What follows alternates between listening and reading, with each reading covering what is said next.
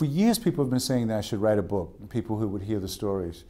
And I resisted it because I think all of us take our lives for granted.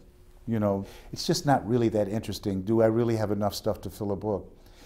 And it's been going out, speaking to high school students and college students, and afterwards, everyone coming up and saying, what was it like to be a Panther, that made me decide to write something that young people could read and relate to. It also made me remember books that inspired me.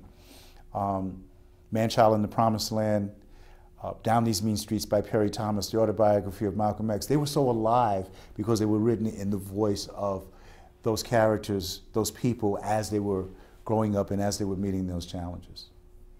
I joined the Panthers when I was 15 years old. A few weeks after I turned 16, I went to prison. I was arrested in the Panther 21 case. Bail was set at $100,000. Spent a tough year in prison, growing up, surviving, still trying to organize. Came out on bail and got more involved in the movement. I was now one of the youngest spokespersons, helping to run both the Harlem office and the Bronx office. Panther Baby is really written for young people. I wrote it with the voice of that young black man who was seeking the path to manhood just as much as he was seeking to make sense of the world and to make sense of his place in the movement for social change.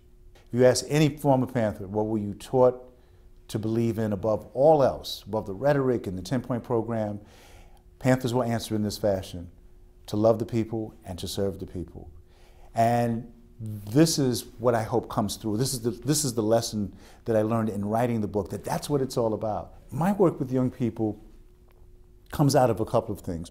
Having never known my father, and then being in the Panther Party and having a mentor who I looked up to and who I loved and admired and wanted to be just like, turned out to be an undercover cop. And so I was devastated and confused and broken. It took a lot of years to really make sense of all that and to heal.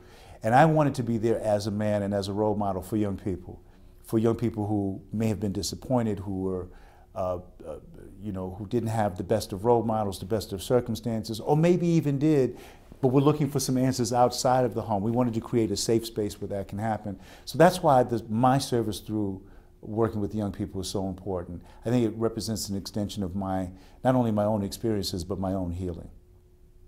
I started teaching first as an adjunct, and then I was walking across campus, and I swear this is a true story, even though people think that I'm making it up. And as I'm walking, I hear someone go, "Psst," and I look up, and it's the statue of Alma Mater. And she looked at me and she said, "Oh, it's Professor Joseph now, is it? I remember when you wanted to burn the damn place down." And I think the lesson there is that anything in life is possible.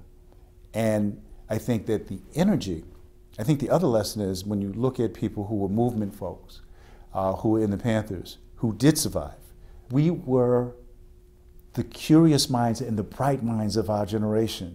We were attracted to the movement because we were curious about what was going on in the world, and we thought the world could work better.